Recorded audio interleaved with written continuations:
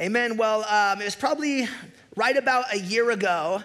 My good homeboy Tim Case back there was showing up to pick me up for a surf trip, which we do whenever the swell's good. We like to get over out to Crescent City, and we try and leave early, usually around 4 a.m. So Tim's like, hey, I'm about to pick you up, 4 a.m. Like, we're going surfing. And I was like, perfect. I have my board at the door. We're ready to go. It's supposed to be an epic swell, hopefully trying to score some barrels and whatnot. And he texts me and he says, I'm almost there, right? So I come walking out my door at 4 a.m. with my surfboard and my wetsuit. And as I open my door, I kid you not, from me to my boy Ben Morris right here is a freaking huge mountain lion sitting like right there, dude. And I opened my door. You don't expect when you open your door at 4 a.m. to like see a mountain lion greeting you, right? But I did. I just walked out and I saw it and I was like, oh my gosh. And he freaked out too because I scared him. And he like jumped over the fence. And dude, this thing should have been in a zoo. It was so huge, dude. It looked like a legit lion. Like its tail was like the size of my body. It was insane. So I freaked out, dude. And I ran back in and I was like tripping out. I was like so scared. I was like, oh my gosh. And then I was like, dude, no one's gonna believe me. I have to like get it on video. So I did what all millennials do, which is like, you gotta film that, you gotta have evidence, right? So I like cracked back open my door and I was like super freaking out. I was like, this probably isn't a good idea, but I gotta get a video. So I walked back out and sure enough, like he was in the street, like, and I just live like 2 blocks of like from downtown, like right above Lithia. And he's right there, dude, in the street. And so I creeped out and was like behind a car and like filming him. And he was like looking back at me and like wagging his tail. And I was like, oh my gosh, dude, this is so freaky. And then sure enough, he like ran up into my neighbor's up my neighbor's fence, climbed over and like disappeared. And I was like, whoa, dude, like I was tripping out. And Tim showed up and he's like, you ready to go, dude? And I was like, dude, there was just a mountain lion right here. And he's like, what?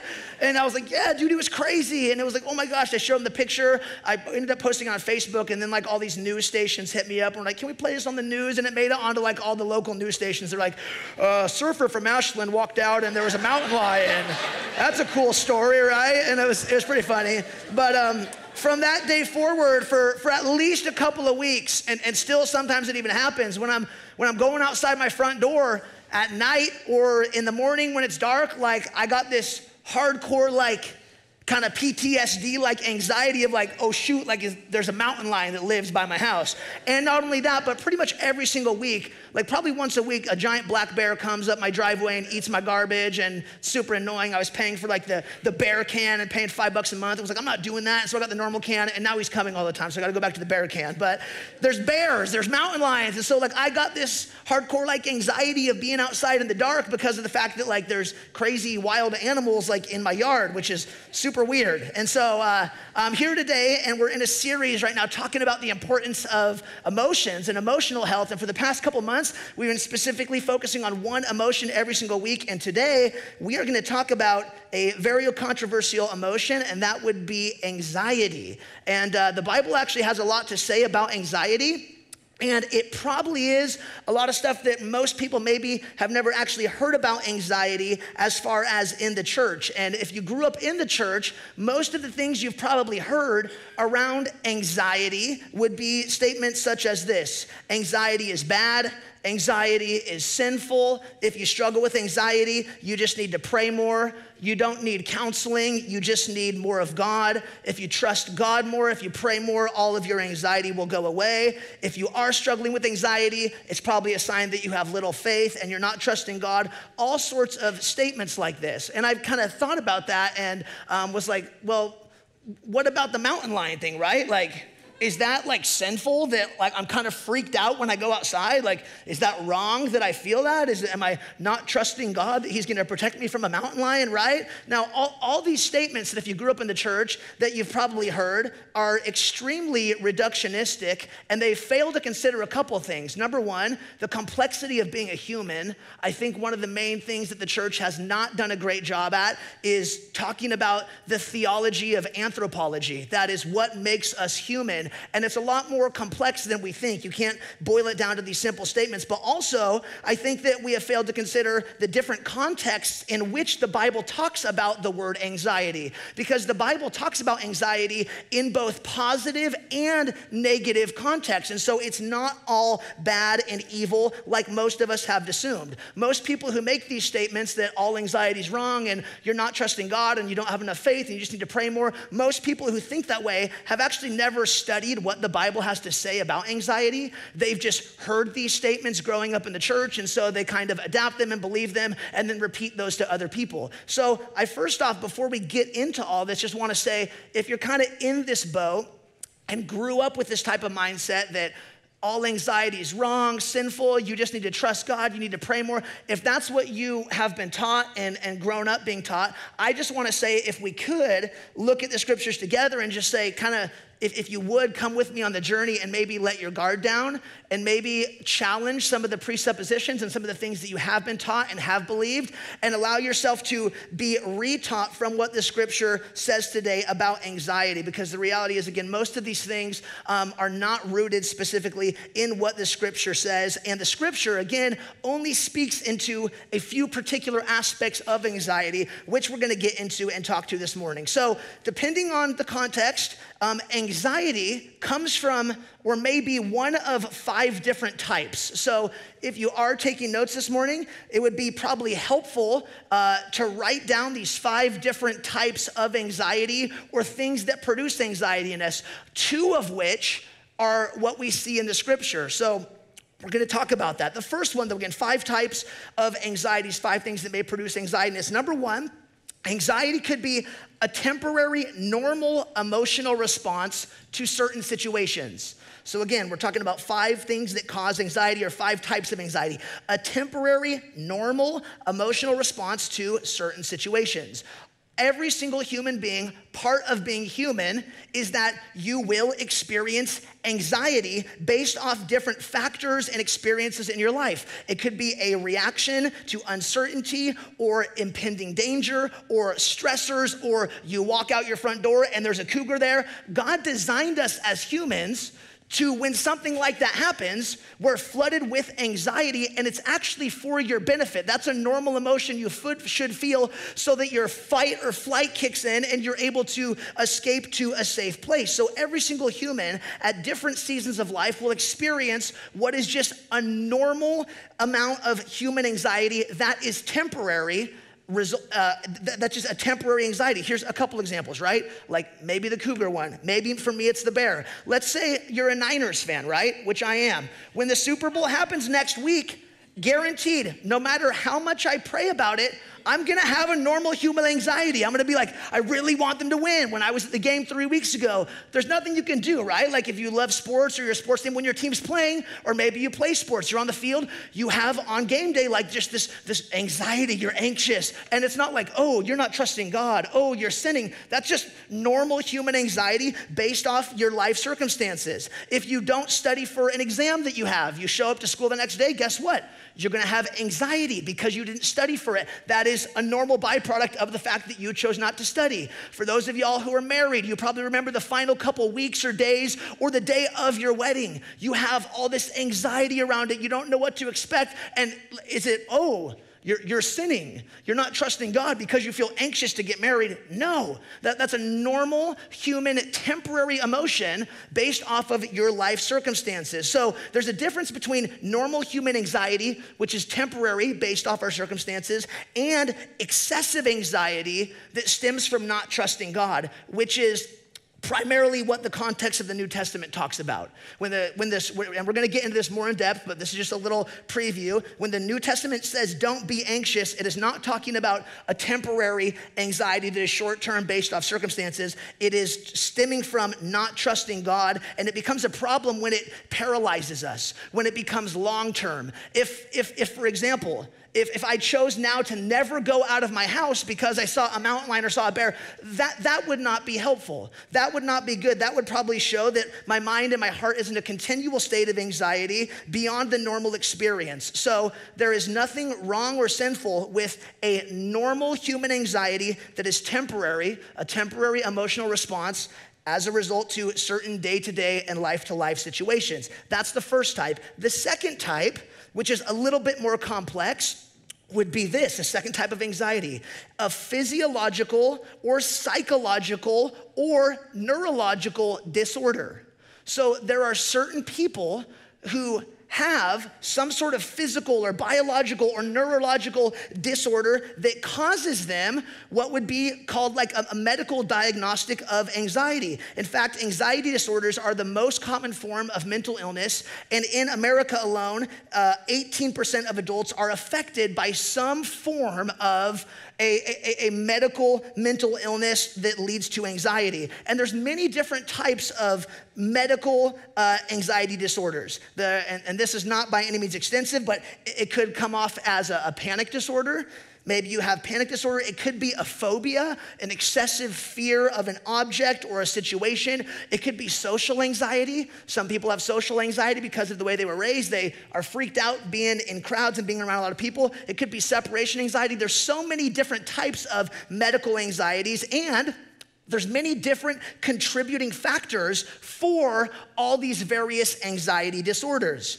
The Cleveland Medical Clinic says this. They said that an overactive or underactive thyroid gland are among the most common medical factors contributing to anxiety. So you could have hardcore anxiety based off of the fact that your thyroid is overproducing or underproducing. It has nothing to do with you failing to trust God or not trusting God. It's a physical, biological thing that's wrong with your body. The female hormone estrogen as well can trigger anxiety when the menstrual cycle fluctuates or during menopause. So a woman, when her hormones are out of balance, can have a bunch of anxiety. And that has nothing to do with she's not trusting God enough, she's not praying enough. It is your body that is causing that anxiety in you. Even sleep deprivation can cause or increase severe anxiety if it is extended for long periods of time. God created us in such a way that rest and sleep is one of the essential things we need as humans to be physically, emotionally, and spiritually healthy. And there's so many different factors as well, not just these. It could be early childhood negative conditioning. Maybe you grew up in a type of home or a type of environment where you were taught to fear everything and fear all the world, and you were in a really oppressive environment. And so now you have anxiety. You think everything's wrong. You think everything's evil, and you just live with that because that's the way that you were raised. It could be trauma. Maybe you experienced a very severe or hardcore traumatic event in your life, and now you kind of have a PTSD. You kind of have a hardcore anxiety based off of a very intensive situation that you were a part of or that you witnessed. Maybe it was abuse. Maybe in your childhood you were regularly abused. Maybe in this season of your life recently you've been regularly abused, and so now being around those individuals causes a certain type of anxiety to arise in you, and that again could be for your protection. That could be a good thing that God is giving you, that to keep you away from those people, to set some boundaries. It could be another medical condition. Again, there are so many various factors contributing to anxiety disorders. It's not a one size fits all. And so what we need to know specifically as Christians and followers of Jesus is that not all anxiety is a spiritual problem that is worry-based. And here's what the church has taught for as long as we know, that they think all anxiety comes from a spiritual problem. The root is spiritual. The root is that you're not trusting God. The root is that you're not praying enough. And most of us, when we know someone or see someone struggling with anxiety, are so quick to play that spiritual card and say, hey, well, what's the deal? You know, is there sin in your life? Are you not trusting God? How much are you praying about it? And we forget, again, the complexity of being human. When God created us in Genesis chapter 1, God created us both as physical and spiritual beings. We have a physical aspect to our humanity, and we have a spiritual aspect to our humanity, which means there should be both physical and spiritual ways to treat the various circumstances that we are dealing with. And again, I think a lot of Christians forget this. When we look at the complexity of being human, we think that everything is just spiritual, but the reality is there are a lot of things in our life, being a human, that it is a physical problem, not a spiritual problem. And so the solution to that physical problem isn't over-spiritualize it. It is, you might need some physical help. In the same way, you wouldn't tell someone who is going through a battle of cancer or diabetes or who has heart problems, you wouldn't say to them, oh, just trust God more. Just pray about that more, right? We've arrived there.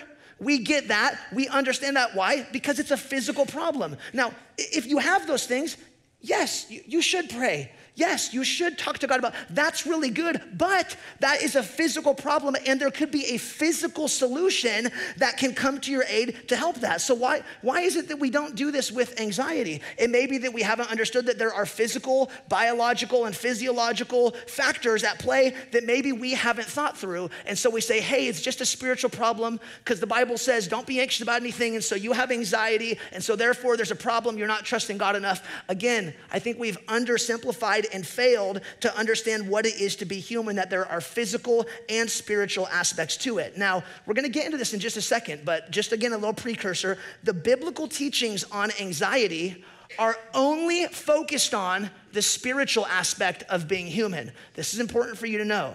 Again, most people haven't studied what the Bible has to say about anxiety. They've just been taught it, but the Bible never focuses on, never talks about anything to do with physical aspects of anxiety. It always focuses on the spiritual aspect. It doesn't broaden the discussion, which means if your anxiety is rooted in a physical aspect, if it maybe comes from some sort of trauma you experienced or a medical condition or abuse that you faced when you were a kid, if your anxiety is rooted in that, it simply means this: we can't apply what the Bible says about anxiety to your situation. It's not that your situation is irrelevant or unimportant. It simply means that the context of the Bible, when the authors Paul and Jesus were talking about anxiety, the specific context that they were talking about is spiritual aspects. And so we don't apply that to the physical things that we are wrestling with. When you take the Bible out of its context, when you take a certain text out of the specific thing it was speaking into, that's what we call a con. You take the text out of context, you just have a con. It's not good. And this is what people do. They don't understand that the Bible was written for a specific purpose to a specific audience in a specific context. And you could pull any verse out of context and make it say anything that you want. But if you don't understand the specific context it was written in, then you're gonna misapply it, and that is very damaging, and that actually hurts people. So if this is something right now you're currently struggling with, you have some sort of mental illness, some sort of anxiety disorder that may be a medical problem, that may be an abuse problem, that may be a problem in your past that you haven't dealt with, you need to know that this is something, again, that what the Bible says about anxiety is not speaking into specifically that. And so if it is a physical problem, if it's rooted in that, there's some physical things that maybe you should do. Maybe you should see a professional counselor. Maybe you should see a therapist. Maybe you should consult medical professionals. Maybe you should get on some medication. There are certain things that God has given us, humans, who he's gifted and created in his image, who can bring about healing. Now, God could, if he wanted, and sometimes he does. Again, should you pray about it if it is a physical condition? Yes. Can God bring healing to it completely if it is a physical condition? Yes. But most of the time, the healing that you will experience if it is a physical problem will have a physical solution.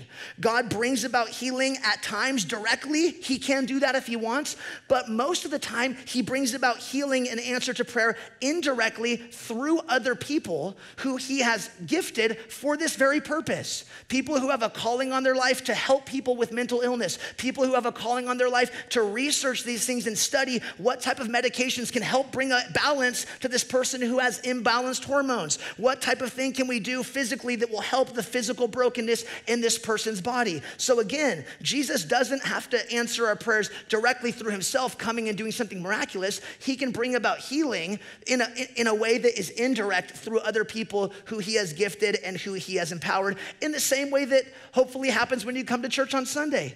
Hopefully you grow in your relationship with Jesus, and part of that is what happens here, the gifting and the calling he's placed on my life to teach the word. Hopefully Jesus speaks to you through that. It is indirectly through me, directly through his scripture, which is so amazing that he uses human beings in the process. So again, number one, anxiety could be a normal temporary thing that is based off of certain circumstances. It could be a physical or a physiological or a neurological thing that, again, we need to seek physical help for those things. Number three, again, a third type of anxiety. Anxiety could be, third category, a natural consequence of sin. Number three, it could be a natural consequence of sin. Here's a few examples. Let's say you're married. Let's say you're cheating on your spouse. I guarantee if that's what you're doing, you will feel anxiety. You're always gonna be worried. You're always gonna be anxious. Is he gonna find out? Is she gonna find out? That is a natural consequence of your poor decisions to cheat on your spouse. And until you make it right and until you confess it, you're gonna continue to wrestle with that anxiety. Maybe you have an unhealthy addiction to gambling. And so as a result, you are constantly struggling with and wrestling with, am I gonna be able to pay the bills? Am I gonna get enough money to be able to cover all these things? Because again, it's a natural consequence of maybe an unhealthy addiction in your life. Maybe you use or you take recreational drugs, and those again can have an impairment. They can have an increase on the anxiety that you experience and that you feel. Maybe you've committed a crime. You've done something illegal and you got away with it, and yet you're still kind of paranoid. You're still living with this reality of like, oh my gosh, what if I do get caught? What if they do find out? What if the cops do show up at my door? What if I get pulled over and they identify me as this person? Again, that is a normal type of anxiety that you will feel as a natural consequence of your sin. So in these cases, again, anxiety can come and can be the result of sinful behavior. This is a natural consequence of sin. This is a third type of anxiety. Number four, I now want to look at specifically one of the two types of anxiety that the scripture does talk about. Number four, this is a fourth type of anxiety, and that would be a lack of trust in God's providential care. Number four, this is important, a lack of trust in God's providential care. This is probably the only type of anxiety that most Christians know of. And this is the type of anxiety that they will blanket everything else with. They'll say that all of your anxiety is this one, a lack of trust in God's providential care, but that is not the case. This is very specific and the context is very specific, and I want to walk us through the few primary passages we see in the New Testament and the context of them and what they're speaking to. So number one would be the words of Jesus in Matthew chapter 6. And this is a few verses here, but I want to just read through it, and I want you to just soak this in because there could be people here who are wrestling with and struggling with this type of anxiety, that you have a lack of trust in God's providential care on your life. And listen to what Jesus himself says, Matthew chapter 6, starting in verse 25. He says, "Therefore, I tell you, do not be anxious about your life, what you will eat or what you will drink, nor about your body, what you will put on. Is not life more than food, and the body more than clothing?" He says, look at the birds of the air. They neither soar, nor reap, nor gather into barns, and yet your heavenly Father feeds them. Are you not of more value than they? And which of you, by being anxious, can add a single hour to his span of life? And why are you anxious about your clothing? Consider the lilies of the field, how they grow. They neither toil nor spin, yet I tell you, even Solomon in his glory was not arrayed like one of these. But if God so clothes the grass of the field, which today is alive and tomorrow is thrown into the oven, will he not much more clothe you, O ye of little faith? Therefore, do not be anxious, saying, what shall we eat? Or what shall we drink? Or what shall we wear? For the Gentiles seek after these things, and your heavenly Father knows that you need them. But seek first the kingdom of God and his righteousness, and all these things will be added to you. Therefore, do not be anxious about tomorrow, for tomorrow will be anxious for itself. Sufficient for the day is its own trouble.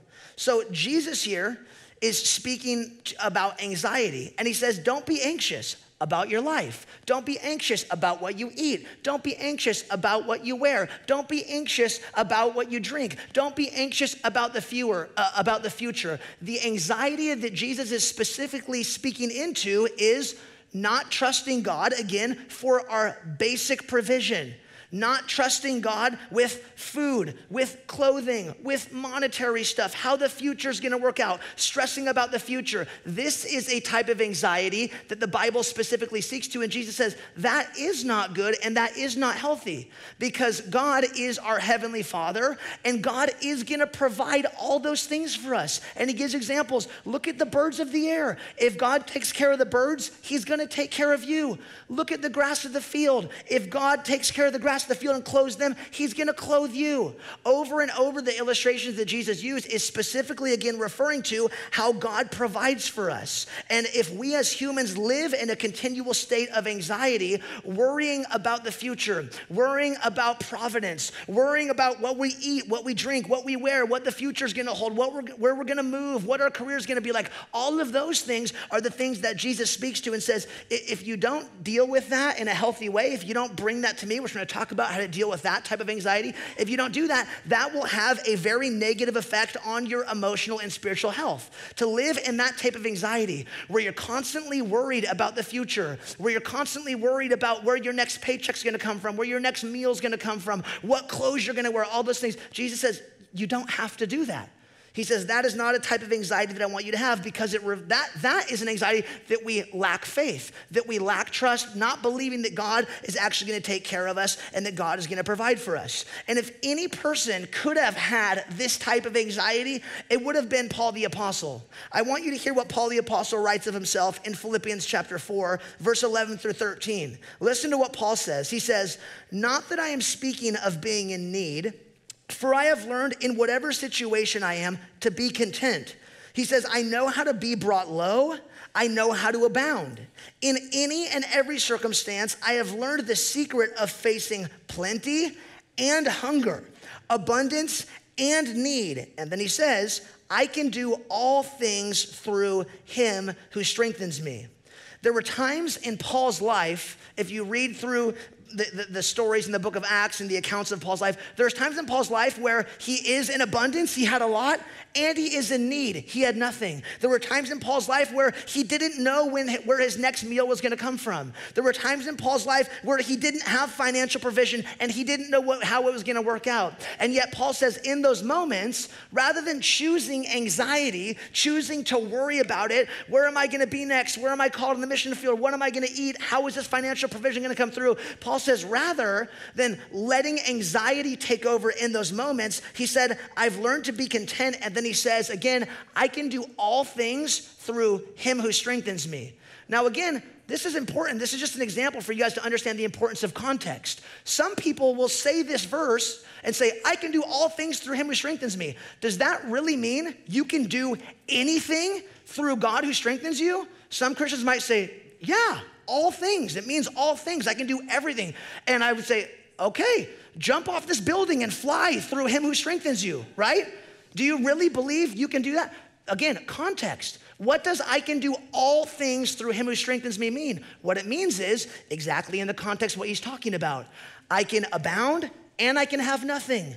I can have plenty or I can face hunger, but I can do all things through him who strengthens me. So all things doesn't mean you can literally do anything. It means you can learn to be content in all seasons of life. Whether you are in need or whether you have plentiful, God will sustain you. God will take care of you. That's what I can do all things through whom strengthens me means. It doesn't mean you can literally do anything you want. We have to keep it in the context here. And so again, in Paul's life, there were seasons where he didn't know what the future held. But again, rather than choosing to embrace anxiety and say, oh God, you're not gonna come through, he said, you know what? I'm gonna trust. I know, God, that you're a father. I know that you're gonna provide for me. I know that you're gonna take care of me. And over again, the picture painted by scripture when talking about anxiety in a negative context is simply this, that God is our loving father and that God wants to bear that burden for us. This is exactly what Jesus says. He says, don't be anxious. What's the context? He says, your father knows you need these things. Your father's gonna take care of you. Every time the Bible talks about anxiety in a negative context, the context is always come and trust the Father with that. He's a loving Father. He wants to bear that anxiety. He wants to take that from you. He doesn't want you to live in a continual state of that type of anxiety. Paul said this in Philippians 4, verse 6 and 7. This is probably the most other famous passage in the New Testament about anxiety. He says again, do not be anxious about anything, but in everything, by prayer and supplication, with thanksgiving, let your requests be made known to God. And the peace of God, which surpasses all understanding, will guard your hearts and minds in Christ Jesus. Again, the context here is important.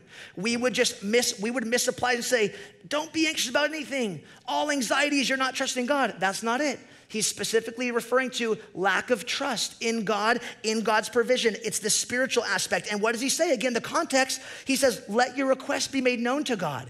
If you have this type of anxiety, if you're struggling with a relational trust in the Father and in his provision, he says, you can come and let that request be made known to God. You can tell that anxiety to God. Why? Because he says he will take that and he'll replace it with a peace that surpasses all understanding, which will guard your heart and mind in Christ Jesus. Peter writes in 1 Peter chapter 5, verse 7, he says, casting all your anxieties on him, the Father, because he cares for you. So this is so important for us to understand that the negative context of don't be anxious, don't have anxiety is always in the context of relationship with the Father. And the context in the heart is never condemning, never bringing shame. Oh, you don't trust God? You have that type of anxiety? Well, you're just damned then, like you're just a horrible person. That's never the context. The context is never, you look how horrible you are, you should feel shame and guilt around that. The context is always invitational. It's an invitation to bring our lack of faith or lack of trust in God to him in our relationship so that he can bear that burden and so that he can replace it with peace. Isn't that beautiful? So again, when the scripture says over and over in every context, don't have anxiety, don't be anxious, it's in the context of a relationship with the Father, and his heart and what he wants for you and for me is to bring that to him because he doesn't want you to carry that. He doesn't want you to live in a continual state of distrust and worrying about where your provision is going to come from and worrying what the future holds, because God the Father has a plan for your future. He's written it down before the beginning of time. He already knows it, so you can come and you can trust him. And if God takes care of the birds of the air, and if God closes the grass of the field, man, how much more is he going to take care of and provide for us? That is the context of the negative connotations of anxiety in the New Testament. So it could be, again, a lack of trust in God's providential care. Maybe there's some people here who are wrestling with this type of anxiety. This is the spiritual aspect. And maybe the God brought you here today because he wants you to know all those things that you've been stressed about, all those things that you've been worried about, he's going to take care of you. He's going to provide for you. And you may not see how it's all going to work out. And guess what? That's where it comes to trust. That's why it's a relationship. He says, don't lean on your own understanding. In all your ways, acknowledge him, trust him, give it to him, and he will make your path straight. So number 4, again, there is an aspect of anxiety that comes as a lack of trust in God, but that's only one of 4. And I want you to see the 5th one. This is so important and so huge. If you have your Bibles, flip over to 2 Corinthians chapter 11. The 5th type of anxiety, or a root of anxiety, is actually what we see in Scripture, a positive, healthy concern for others that is rooted in love. So the Bible does speak about anxiety in negative context. Don't be anxious about tomorrow. Don't be anxious about your life. But again, it's always context of relationship. Bring it to the Father. He wants to bear that burden. But again, the Scripture always also talks about anxiety in a positive way. And again, number 5 is a positive, healthy concern for others that is rooted in love. This is the 5th type of anxiety that you may experience as a human. Now again, most of the teaching around anxiety growing up in Christian circles always paints it in a negative way. And there is portions of Scripture that we just went over that says, yes, you should not have this type of anxiety. You should bring that to God. He cares for you. He wants to bear that burden. But Scripture also shares with us positive examples of anxiety. And in the positive sense, it is referring to a deep concern and a deep care for other individuals. This is a type of anxiety that Paul had. The same guy who said, don't be anxious about anything. thing is going to tell us that he has a type of anxiety that is positive, that is good, that is healthy, that reveals his love and his genuine care and concern for other people. I want you to see this in 2 Corinthians chapter 11. We're going to start in verse 24. Now here, Paul is giving an account of all the trials and tribulations and difficult things that he has went through in his life. He's essentially sharing his story with us. And here's what he says, starting in verse 24. He says, 5 times I received at the hands of the Jews 40 lashes less 1. Wow, crazy. 3 times I was beaten with rods. Once I was stoned, not smoking bud. He actually had rocks thrown at him, just so y'all know. We got to get down to the context here, right? Paul wasn't about that life. I'm just saying, that's for another time though. We'll get into that, don't worry about it. But Paul got stoned with rocks. 3 times, he says, I was shipwrecked. A night and a day, I was adrift at sea, on frequent journeys, in dangers from rivers, dangers from robbers, dangers from my own people, dangers from Gentiles, dangers in the city, danger in the wilderness, danger at sea, danger from false brothers, in toil and hardship, through many sleepless nights, in hunger and thirst, often without food, in cold and exposure. And verse 28, the climax, and apart from other things, there is daily pressure on me of my anxiety for all the churches. So Paul here, the same person who wrote, don't be anxious about anything, but in everything with prayer and supplication, give it to God, and the peace of God which surpasses understanding will guard your hearts and minds. The same guy who wrote, don't be anxious about anything, says here, I have in my life a pressure on me, a continual anxiety for all of the churches. It actually speaks extraordinarily well of Paul that his greatest suffering, the capstone at the end of a long list of all these trials that he went through in ministry, is his anxiety for the flourishing and the health of the local churches that he planted. All of these other things, wow, we think this is amazing that he went through this, that he was beaten for Christ, that he was shipwrecked, that he had no food. We go, these are all magnificent. And the climax of his suffering, the climax of his spiritual resume, if you would, is that he still continues to bear this heavy anxiety for, he says, all of the churches. Now, if we're completely honest, few of us can honestly say our deepest anxiety is rooted in concern for other people and the growth and the health and the flourishing of the church, right?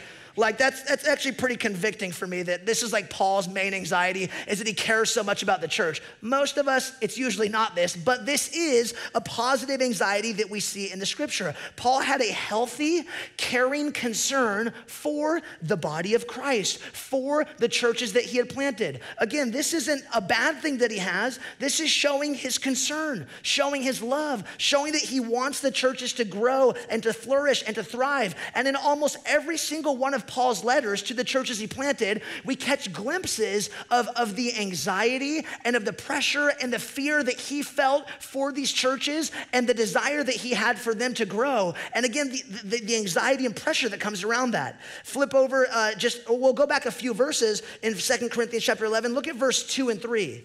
Here's what Paul says here. He says, I feel a divine jealousy for you, since I betrothed you to one husband to present you as a pure virgin to Christ. But I am afraid that as the serpent deceived Eve by his cunning, your thoughts will be led astray from a sincere and pure devotion to Christ.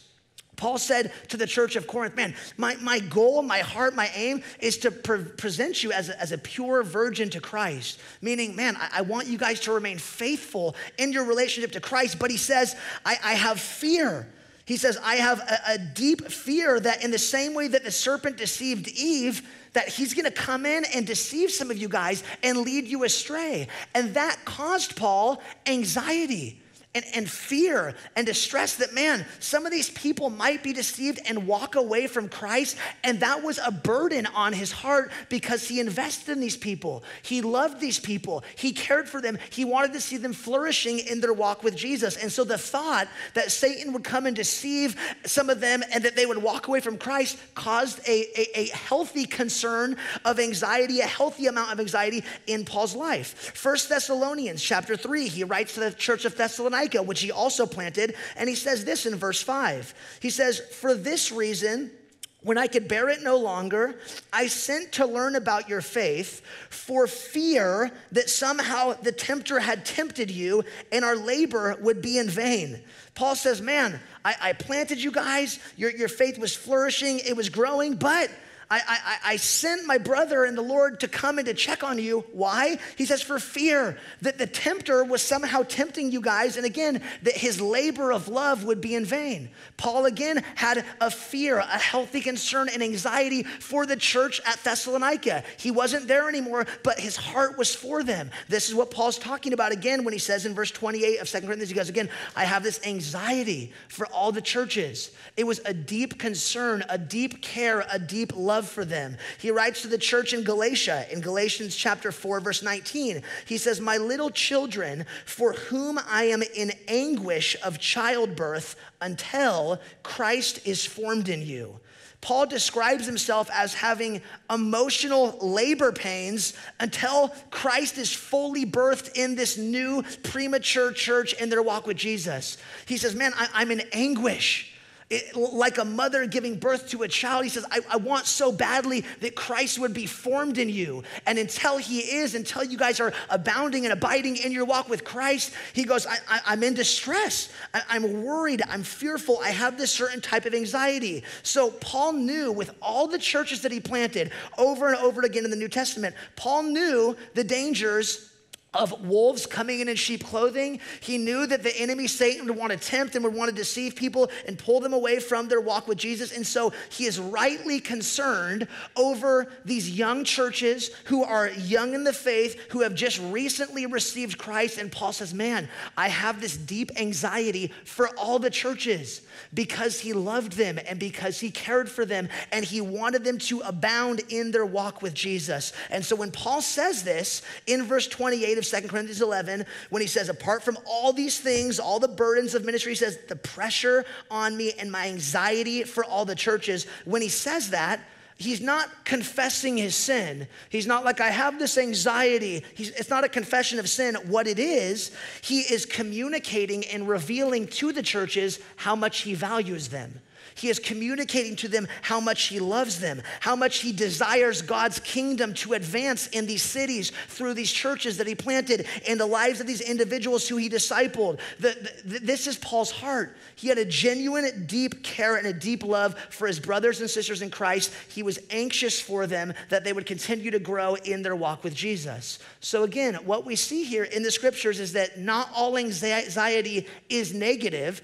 There are negative uses when it comes to spiritual aspects of our relationship with Christ and not trusting his providential care and worrying about the future. Jesus says, you don't need to do that because I have a plan for you. I have that taken care of. But Paul says, man, I do have an anxiety for people who Christ loves and who I want to see continue to grow and flourish in their walks with Christ. And anxiety for the church is a burden that they would continue to flourish because he loved them and he cared for them. So what we see is that, again, these are the two main anxieties that scripture does speak to.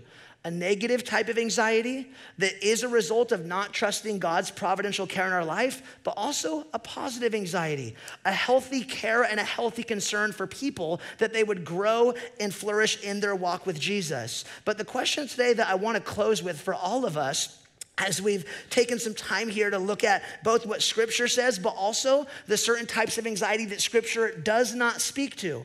What I want us to reflect on is simply this. As humans, we're all gonna experience different levels and amounts of different types of anxiety at different seasons of our life. And the question for you is, I don't know what you came in here and what your current situation is and what you're currently dealing with and what you're currently going through, but my guess is that being a human, there is some level of some type of anxiety in your life. And what I would simply want you to search for and to ask yourself is, what is the root of whatever your anxiety is? What is the root of the anxiety that right now you're dealing with? And it could be multiple things, or it could just be one. Again, we talked about 5. Is your anxiety that you're dealing with right now, is it just a normal temporary response to something that's happened in your life? It's just like you might have, again, stress over a test that's coming up. You might encounter a mountain lion on your front porch. You might be nervous for the Niners going to the football. Is your anxiety, is the root of it just, it's a normal temporary thing that's just a normal day-to-day thing, and it will surely pass. Is it number two? For some it could be, again, a physiological or a physical mental illness that maybe stems from a medical condition, or that maybe stems from abuse, or that stems from a traumatic experience in your past that you have not dealt with yet. If that is the root, again, it's important for us to identify the root of our anxiety, because then we know how to deal with it. Then we know what channels to move forward in so that we can bring about healing. If that's you, if you're here, and again, it's a form of mental illness, I would say, yeah, continue to take it to the Lord, continue to pray, continue to seek spiritual advice, but maybe you do need to take further steps as well. Maybe you should start going to a psychologist. Maybe you should start getting some counseling and starting to uncover the deep things in your past that have been buried. And there's certain people who have been skilled and trained and equipped in that who can help you walk through that to bring some healing, and which is a beautiful thing. Maybe your anxiety is rooted in, again, some sin that you haven't dealt with. Maybe it is some sin that you've continually been living in. You've continually been hiding. You're hiding it from other people. You're hiding it from your spouse. You're trying to hide it from God. And you have this continual anxiety because you know that what your lifestyle is contrary to what God has for you. And so you constantly live in fear. You live in fear of other people. You live in fear of God. You live in all this fear. And God would say, I don't want that for you. God would say, man, you can come, and again, even in that, you can be made right. Seek reconciliation with God. Seek reconciliation with those who you've wronged. Maybe the result of your anxiety is some sin that you haven't dealt with. Maybe it is, again, number 4, spiritual. Maybe you are obsessively worrying about the future, which is what the scripture speaks about when it says don't be anxious. Maybe you're so obsessively worrying about your finances, about provision. Maybe it's certain things that are completely out of your control, your future, things that you had planned that are not working, and you have all this anxiety, and you're like, how is this going to work out? God, I thought I was going to be here. I thought I was going to be making this much. I thought that I would be married at this time. I thought whatever. And you have all this anxiety and stress about things that are completely out of your control. And with those things, God would say, you know what? Again, the context, relationship, is that God's a father. He doesn't condemn you for those things. He invites you. He says, man, all those things you're worried about, all those things you're freaking out about, all those things you're stressed about, you can come and cast those burdens on me. He says, because I care for you. He says, you don't have to be anxious about those things, but through prayer and supplication, let your requests be made known to me. Give those to me, and God will flood your heart with peace in the midst of anxiety. Or, again, number 5, maybe it is the concern for the spiritual well-being of others, which is a positive anxiety that Paul had. Maybe there's people in your life who were once walking with Christ and now aren't, or maybe there's just people you've been praying for forever who have not yet met Christ, and you have a healthy, positive anxiety, not that it's debilitating or crippling, but a positive anxiety, a care, a concern for them. And you're just like, man, I want them to know Jesus. I want Christ to be formed in their heart. I want to see them growing and flourishing in their walk with Christ. And if that's it, man, continue to lift those people up. Continue to reach out to those people. Continue to invest in those people. But again, identifying the root of where does your anxiety come from? Which category does it fit into? Identifying that is so helpful for you as an individual to begin to take the steps forward that you need to walk through that anxiety and process it in a healthy way. And here's the amazing thing.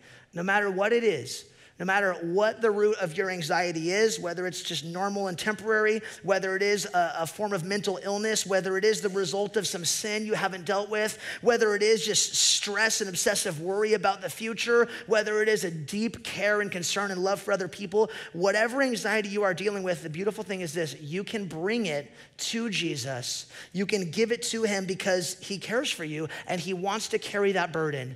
And he already showed us that and proved us that when he carried our greatest burden by going to the cross. He already said, I want to deal with it. Everything that you're carrying, I don't want you to carry that alone. And the fact that he, God, came to this earth and he, Jesus, went to the cross on our behalf to carry our greatest burden, to carry our sin, to take that upon himself, to give us new life, to give us freedom, to give us access to the Father. Because he's done that, he's saying, man, if I've given you my son, if I've freely given you him, how much more will he now give us all things? That's what Jesus says. He wants us to carry all of our anxiety and all of our burdens to him because he cares for us. So whatever camp you're in here, whatever you're wrestling with, whatever you're struggling with, I want you to know that Jesus knows what you're dealing with. He knows what the root of it is, and he wants to help you carry that burden. You're not alone in the midst of that. There is hope. There is help.